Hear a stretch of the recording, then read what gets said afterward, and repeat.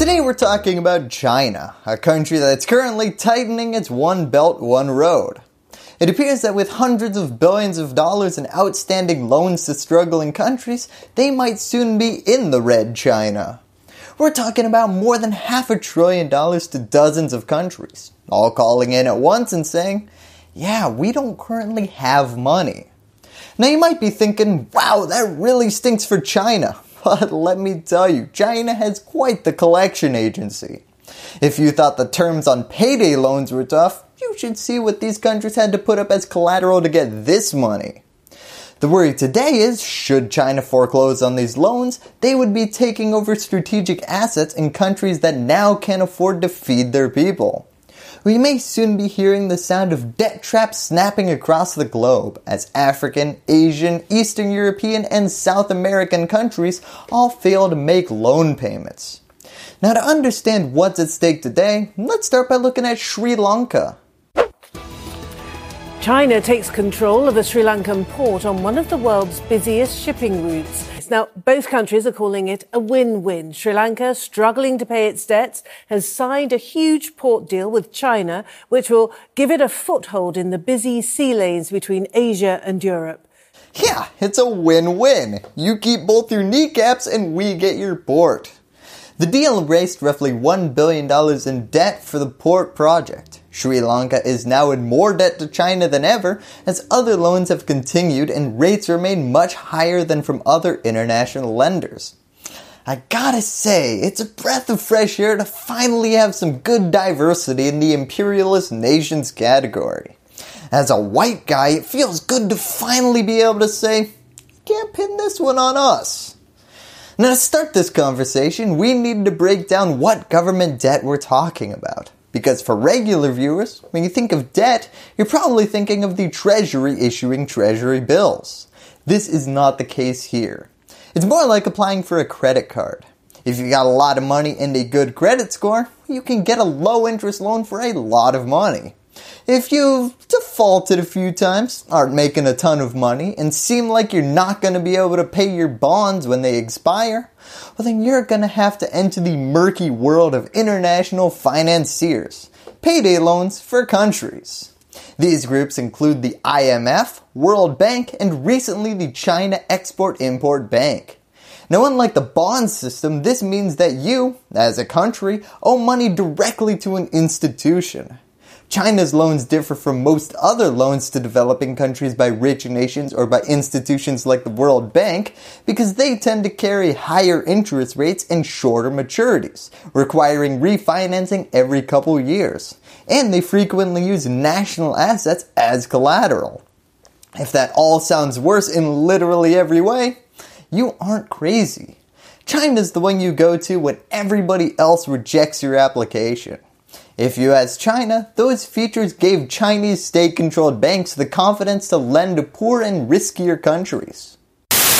Have you had your loan application rejected by every major international financial institution? Is your credit so bad people steal your identity and then give it back? Do you have an expensive infrastructure project of questionable profitability? Well then come on down to Xi Jinping's financing barn. At Xi's Financing Barn, we understand that sometimes you're more likely to get paid back by the Nigerian prince emailing you than the country of Nigeria. Everyone's pre-approved for a short-term, high-interest loan with no questions asked. All you have to do is sign this form saying that you'll hand over your land or assets if you fail to make payments. Is that too bad to be true? No, that's really what we're offering. But you're desperate, and that railroad isn't gonna build itself. Just look at our many satisfied customers from across the globe. Don't try to contact any of them though because they're pretty angry with us right now. Remember, at Xi's Financing, we'll lend you a hand. It'll just cost you an arm and a leg. Back to today, because what do you know? All those risky countries are defaulting on their loans at once. What's gonna happen? Well, we're gonna have to see as the negotiations proceed over the coming weeks. But there are some interesting dynamics to this debate that could determine the fate of a large portion of the developing world. On a hopeful note for the developing world, these China loans were negotiated bilaterally, giving China a ton of power. You know, it's a little hard for Ethiopia to go toe-to-toe with China. But then, with all of them failing at the exact same time, debt negotiations could turn multilateral if China doesn't play their cards right. It appears Beijing underestimated the risk that severe credit problems might affect all developing countries at the same time. China still insists on dealing with its debtor countries individually though. But leaders in those places are increasingly calling for global broad efforts to help with their problems. Who could have guessed that collective bargaining would lead to the downfall of China? Oh no, have we become bourgeois? Still, just because countries are holding hands and singing Kumbaya doesn't mean they're gonna succeed. You had a contract. The leverageable threat against China here is just how much of a PR nightmare this would all be. She was anticipating these loans would fail slowly over time, one by one, so acquisitions would linger on the third page. But seizing major assets from dozens of countries all over the world at once, well, that's gonna not look great on a global stage where China's brand is already suffering.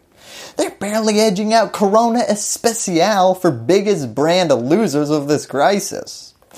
Now, that's the main defense debtor nations have though. If we all join together, we might be able to get top billing over what Trump tweeted in any newspaper anywhere.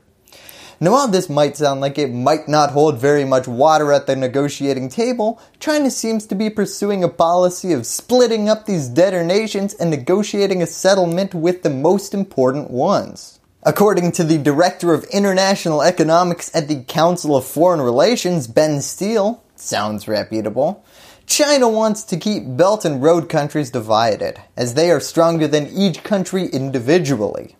We haven't seen many agreements yet, but Kyrgyzstan just got a loan extension, so that's a good start. Unfortunately, the underlying terms of the renegotiated deal are a secret. So, shot in the dark, I'm guessing that China came out above Kyrgyzstan in those negotiations. Similarly, the China Development Bank just widened a credit line by $700 million to help Sri Lanka cope, lowered the interest rate, and delayed the repayment timeline by 2 years. You already sold us your port for $1 billion off your debt. Why don't you let us lend you $700 million to help you pay off the rest? Oh no, you're stuck in a well? Well, here's a shovel. The lowered interest rate and longer window should be helpful, but again, the terms of this deal are a secret. Beyond those two announcements though, we haven't heard much. And everyone from Ecuador and their half-finished debt-financed dam to Djibouti, where debts to China dumped more than 80% of its annual economic output, and America's competing with China for military base payments as we're speaking, are watching these negotiations. At the end of the day, when you look at the breadth and scope of the countries that may default, it could be a very high risk for China. Will they take an inevitable write-down on some of these debts? Or will they be willing to seize countries' assets during such a sensitive time? Thank you, and that's all I have to say about that. If you found this episode interesting, one of my favorite authors just wrote a book that might be right up your alley for this quarantine. John Perkins' new book, Touching the Jaguar, details his experience becoming an economic hitman, convincing developing countries to build huge infrastructure projects that put them in debt to the World Bank and other US-controlled institutions. Sound familiar? Here's what these backroom deals look like during America's heyday of exploiting this debt strategy, and the lessons we can learn from that to improve ethics and sustainable development in the future, in order to avoid continuing to circle the drain of this exploitation-based economy. As he would say, turning the failing death economy into a renewable life economy.